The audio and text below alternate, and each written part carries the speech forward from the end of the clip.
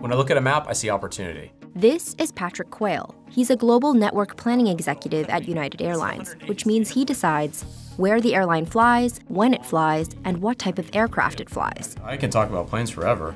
Quayle has more than 15 years of experience planning flight routes. You can also see Denver, the aircraft flying west. So he's here to explain how that process works and how an airline's route system affects travelers. There's two main network structures. There's hub and spoke and there's point to point. United and other legacy airlines like Delta and American use this model. The way the hub and spoke works, you have Denver as a hub, and then you'll have flights from, let's say, Lubbock, Albuquerque, Jackson Hole, and Las Vegas. These are the spokes.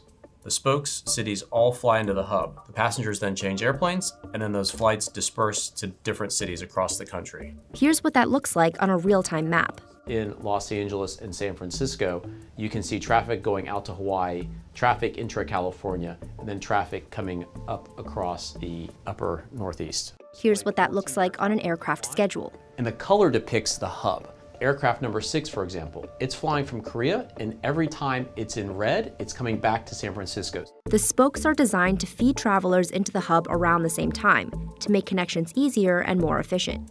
But this also creates periods of very high and very low volume in the hub. You'll look throughout the day and it'll go peak, trough, peak, trough, peak, trough. And that drives cost because you have a lot of activity and you have no activity. Hub and spoke is a more expensive model, which is why legacy airlines are the ones who typically use it. Low-cost carriers, by definition, try to keep costs low. In order to support the hub, you need a couple different things. One, you need the assets, which is the gates, the clubs, the lounges, the terminal space. The second, you obviously need the employees. Another reason hub and spoke is designed this way is to feed travelers into larger aircraft for long-haul flights. We'll have aircraft like this 737 flying into our hub, connecting to this large 350-seat aircraft that's going to fly to a place like Frankfurt or Johannesburg. Quayle says that by connecting in a hub, travelers have more options when it comes to destinations, flight times, and rebooking in case a flight gets canceled. Often, many hub-spoke carriers have service to multiple hubs, and so if there's a weather incident in a major hub, we could fly you over a different hub. And then once you get to that city, you can be reaccommodated on the network out of that hub. If there's an issue with the aircraft, hubs also typically have maintenance bases. We can simply tow it to the hangar and tow a different aircraft up to continue the flight on. To pay for all this infrastructure, Quayle says legacy carriers charge a higher ticket price. Meaning a better product, better experience, and hoping people will pay more for that product. Most low-cost airlines like Southwest, Spirit, and Frontier use a point-to-point system which works like this. You would fly from San Antonio to Amarillo. In Amarillo, that aircraft might turn and go to Kansas City, and from Kansas City, it might go to St. Louis, and then down to Jacksonville. Southwest says one benefit of this model is that because planes don't have to connect through a major hub, the airline can offer more nonstop flight options. If you live in a smaller community, take San Antonio, for example, there's a low-cost airline there that has 20 different cities they serve out of San Antonio. Whereas if you're flying a legacy carrier, you're going to need to connect in a place like Houston, Dallas, or Atlanta. Though point-to-point carriers don't have official hubs, they do have larger locations that facilitate many of their connections. They usually have one fleet type, which simplifies their operation. They only have to have one crew and one maintenance team providing service to the exact same aircraft. The downside to this, though, they're only able to serve mid-size and large cities, and they can't fly transoceanic. Quayle says one of the challenges with a point-to-point model is the ripple effect if something goes wrong.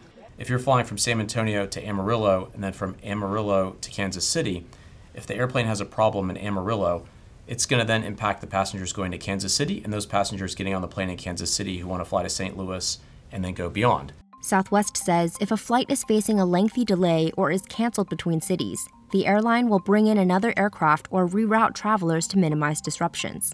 But some industry experts say the point-to-point model may be one reason Southwest struggled to recover from severe winter storms last December, leading it to cancel over 16,700 flights. Southwest has held that the model wasn't to blame. According to Southwest, a point-to-point model brings in more redundancy during weather challenges, allowing the airline to get travelers home as quickly as possible through other routings. All airlines update their route networks throughout the year. These are the factors Quayle looks for when deciding whether or not to add a new route. What's the nonstop demand? So how many people are in the major city going to the other city? How much support is coming in from all the different spokes into that hub, which provide feed to that new flight that we'd be adding. If no other airline flies to that destination, that's another reason to add that route. But Quayle says he also adds service to places with a lot of competition. In London Heathrow, for example, we've increased service from New York to London Heathrow to create more time channels throughout the day for a consumer to go between New York and London. Partnerships with other airlines also play a role in choosing where to fly. The reason we have as many flights as we have into Frankfurt and Munich is for their ability to connect onto Lufthansa to go into Eastern Europe and North Africa. To add a route, Quayle says airlines have to go through a government regulatory process, which prevents other carriers from piggybacking off their idea.